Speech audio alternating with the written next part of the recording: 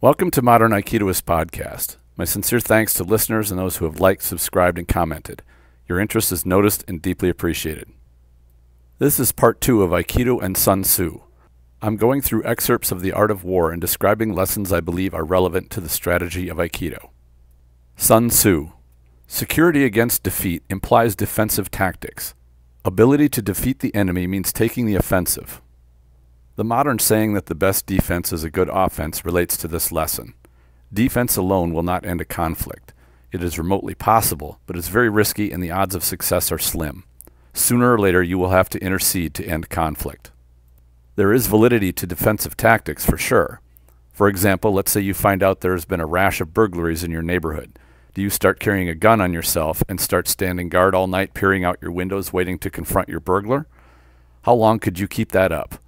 Better defensive tactics would be to install an alarm system, put up alarm system signs, install deadbolt locks, perhaps install bars over your windows, or the best option of all, get a big dog. These are all valid defensive tactics. It may not be feasible in this scenario to go on the offensive yourself, but helping find, identify, and catch the burglar would end the problem. It might be that helping the police find the culprit would be the best way to defeat the enemy, to use Sun Tzu's phrase. Remember the old adage, action beats reaction. Offense usually has an advantage over defense. When it comes to solving your problem, not just avoiding it or putting it off, you will be better off being proactive. Sun Tzu. One may know how to conquer without being able to do it.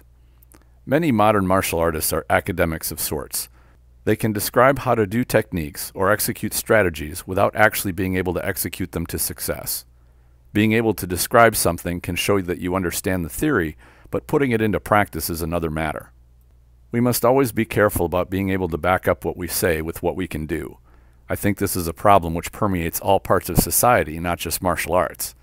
Everyone wants to be respected for being knowledgeable.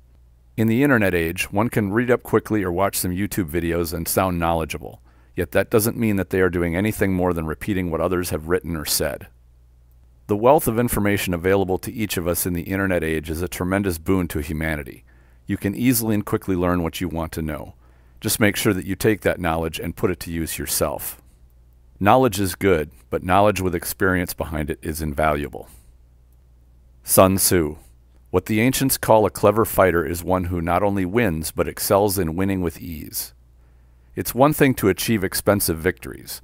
In military terms, it would mean wasting lives and equipment unnecessarily. If you can win without taking losses and wasting ammunition or supplies, that's the best outcome.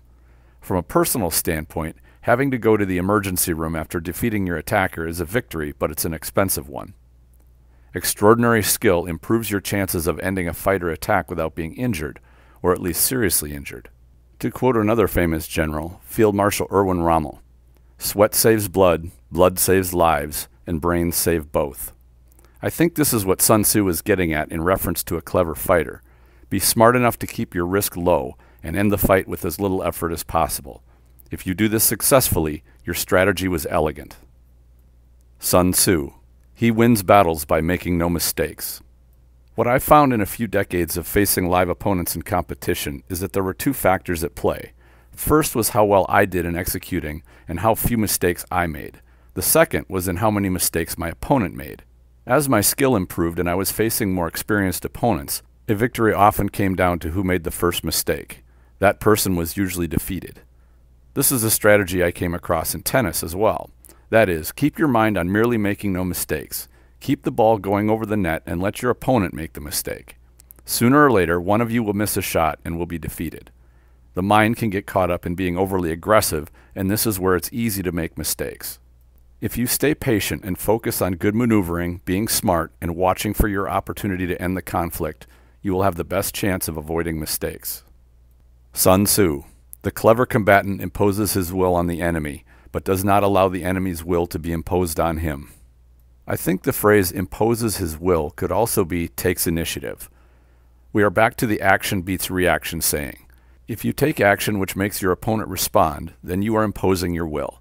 In forcing your opponent to respond, you are manipulating him. This is a good side of the curve to be on. Likewise, being manipulated by your opponent is a bad thing. If it happens, you must act to take initiative back. If you do not, it is very likely you will be outmaneuvered and suffer defeat. This point about imposing the will is an elaboration on taking the offensive and not merely being defensive.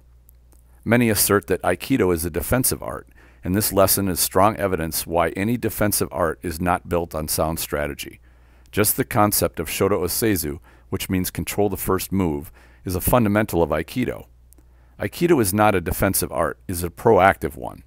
I think practicing Aikido as a defensive art is to practice a severely limited version of it, and one which is not reliable for self-defense. Sun Tzu. Military tactics are like unto water, for water in its natural course runs from high places and hastens downwards. So in war, the way is to avoid what is strong and to strike at what is weak. Even modern Aikido embraces this lesson. Do not face your opponent's strength with your own. Flow around their strength and find where they are weak.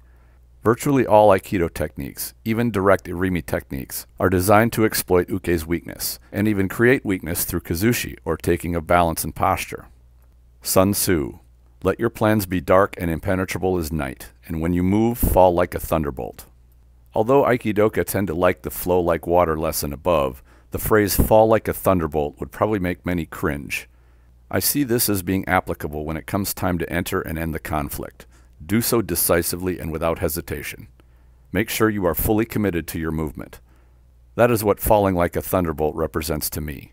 100% commitment with no hesitation. Sun Tzu. There are 5 dangerous faults which may affect a general. 1. Recklessness, which leads to destruction. 2. Cowardice, which leads to capture. 3. A hasty temper, which can be provoked by insults. 4. A delicacy of honor, which is sensitive to shame. And 5. Over-solicitude for his men, which exposes him to worry and trouble. These are the 5 besetting sins of a general, ruinous to the conduct of war. When an army is overthrown and its leader slain, the cause will surely be found among these 5 dangerous faults. Let them be a subject of meditation. I'll address each of these in order. 1. Recklessness, which leads to destruction. Recklessness can be acting rashly before you know what's going on. It can also mean letting emotions, not your head, guide your actions. No matter what you call it, be smart with what you do. Use your head. Avoid rushing into things before you evaluate them fully. Decisions made with little information are usually poor. There may come a time when you are in imminent danger and you have to act with just what you know at the time, which may not be much. You just have to do the best you can with what you have. Use your head to solve your problems and you will have a much better chance for success. 2. Cowardice, which leads to capture. Cowardice is being hesitant to act when the time comes. At best, you will miss the opportunity to end your conflict. Avoiding taking action to solve your problem when the time comes can be much worse. You can actually be inviting becoming a victim. Predators avoid targets which may give them trouble, and prefer prey who will not resist. A coward is prey, pure and simple. It's your choice whether you will resist or submit when faced with an opponent. 3. A hasty temper which can be provoked by insults. A quick temper is a gift to an opponent because it makes you easily manipulated. Young men are famous for being easy to provoke into fighting due to their pride and vanity. The lesson here is to be smarter than that. Do not fight unless there's no choice and you have something to gain. The last thing you want is to be baited into fighting over pride. Decisions made in anger are often poor ones. Remember the point earlier about making no mistakes. 4. A delicacy of honor which is sensitive to shame. This is vanity, the idea that your reputation is precious enough that you're willing to fight for it. If someone says that you did something which you are ashamed of, there's no point in fighting over it because they told the truth. You would be fighting only to suppress the truth. Should you win, will the truth not be the truth anymore? Or would your misdeed now disappear? No, it wouldn't. You will only make yourself look worse. Conversely, if someone says something about you which is not true, is getting in a fight over it wise? Would the fight, even if you win, prove that your detractor was lying? No, it wouldn't. There are better ways to deal with both of these. 5. Over-solicitude for his men, which exposes him to worry and trouble.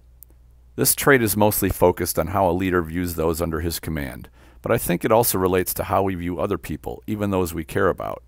We must keep their safety and well-being at heart, but we must not let that concern cripple our ability to be smart in a high-stress situation. Sun Tzu. If the enemy leaves a door open, you must rush in. This lesson relates to the phrase, fall like a thunderbolt. and it is probably language modern Aikidoka would be more keen to accept. One thing to point out that I believe there is a distinction between an enemy leaving a door open by accident and leaving it open on purpose, which indicates a trap. A wise strategist can get a good estimate on whether the open door is an opportunity or an invitation to a trap. Sun Tzu, if it is to your advantage, make a forward move. If not, stay where you are. The great part about this phrase is that it describes being assertive yet patient. This is a careful balance, and strategy is built on these two traits existing side by side. When you see your advantage, never be hesitant or afraid to make use of it. That is when it is wide to progress, and you get the most gain for the least amount of effort. Moving forward when it's not to your advantage is costly and leads to failure. It is experience and wisdom which indicate when it is time to move forward or when to stay put. Sun Tzu, in peace prepare for war, in war prepare for peace. The art of war is of vital importance to the state. It is a matter of life and death, a road either to safety or to ruin. Hence, under no circumstances can it be neglected. This statement applies on a personal level too, and you could consider the state to refer to ourselves, or probably more accurately, our family. The threat of violence is something you hope you will never encounter, but hope is a poor strategy. With so much at stake, a wise strategist prepares to deal with it. However, preparing for it doesn't mean becoming a warmonger either. Becoming either hyper-aggressive or living in a constant state of paranoia is not healthy. Going out looking for a fight is a bad strategy, but being prepared and confident enough should it arise is vitally important. In the sentence, in peace prepare for war, in war prepare for peace, I see the necessary balance between yin and yang. They must exist in tandem for there to be balance. Sun Tzu ends this lesson with the statement, under no circumstances can it be neglected. How many people fail to prepare to defend themselves adequately? We can see many who never even address it. What happens when they are confronted with violence? It usually isn't pretty, and they are often lucky to survive. We each choose our own strategy, and counting on luck seems to be a poor strategy. I'm sure Sun Tzu would agree. These are merely highlights of Sun Tzu's book and some thoughts on them. The Art of War is a fantastic read that will stimulate your mind no matter how often you pick it up. There is a great deal to think about in Sun Tzu's writings, and his lessons apply to all aspects of life, not just fighting or physical conflict. What are other topics you're interested in hearing covered in this podcast? Please share your ideas in the comments if you're watching this on YouTube, or go to the Facebook group Aikido the Martial Side and post a comment. You can also support this podcast by donating either through a monthly sponsorship or a single donation of any amount you like. I always enjoy hearing from listeners of the show, whether through comments or questions.